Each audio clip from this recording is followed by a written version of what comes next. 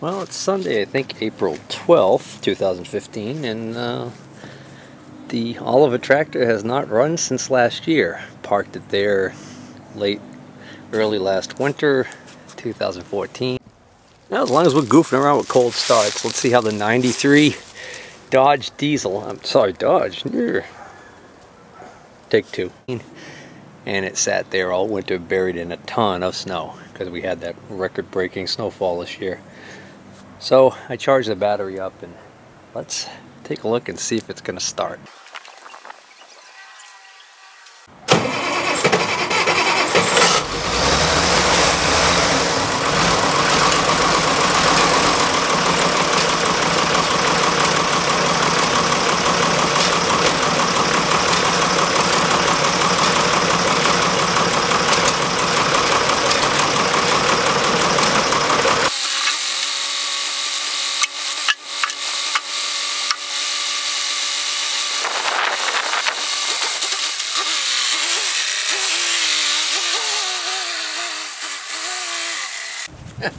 What a cream puff.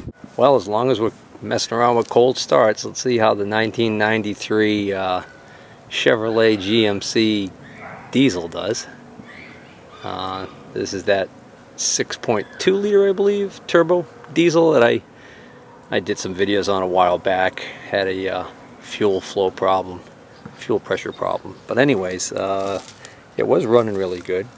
This is a dual battery model, and one of the two batteries that's in there is stone dead, and the other battery I had been running in the other truck because I had changed out a battery under warranty, and I just never get around to putting the other battery back in here. So I got one battery with a full charge on it, one battery that's dead, and this has not been started since last fall when I took it off the road.